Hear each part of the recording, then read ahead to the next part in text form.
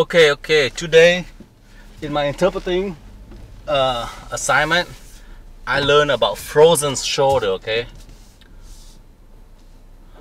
Oh, this person. Frozen shoulder basically happens, and doctors don't know why. Okay, and this doctor told me, Dr. Kim, Asa Kim, ASA. That's his first name. Asa Kim. I think he's Korean. He say that nobody knows why frozen shoulder happen, and it happens, and you have to work it out so that it's back to normal. And apparently, a lot of people who have diabetes would get it, and it's not a rotator cuff tear, or it's not joint problem. It's your muscle frozen. You can't move. You leave it alone, then it's fine. And you move and it hurts. So you have to do physical therapy to stretch it out. So during the meantime, you cannot strengthen it. You can't do power lift, or you can't do karate or something.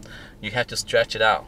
And that's what happened to my patient. He has to go to physical therapy and stretch his shoulder out. He worked assembly line job where he does a lot of repetitive motion, like doing nails and lifting the trays of weighted tray up onto a pallet. So it's like maybe that caused it, but they say don't know why frozen shoulder happened. But if you have pain when you move shoulder, and then if you don't move your shoulder, then you don't have pain, then that means you have frozen shoulder problem. Okay, and you can fix it by getting to the doctor. The doctor will send you to a physical therapy, and they will give you exercise to stretch 20 times a day at home, and then after months it will get better. Okay, MRI is not going to help, and there may be underlying problems underneath, like a torn rotator cuff or something.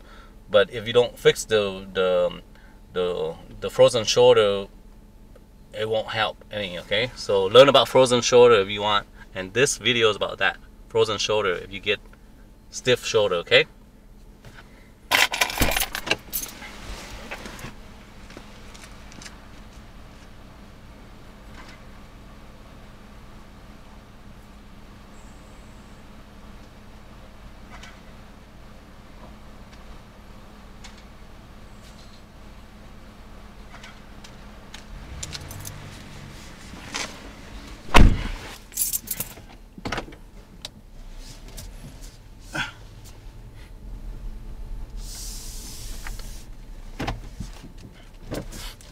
Okay, almost 1 more minute left before my dash cam restart. My dash cam is set up at the recording in a loop every 5 minutes.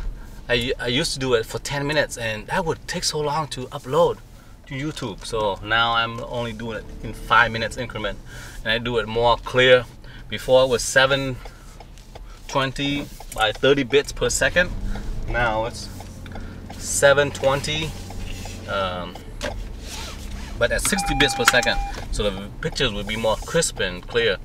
I can do HD recording, but that's even more megabytes, right? Oh man, my nose is itchy. Maybe allergies coming on. There, it's gonna start in a few minutes. Oh my gosh, this woman taking her kids, 2 kids to school.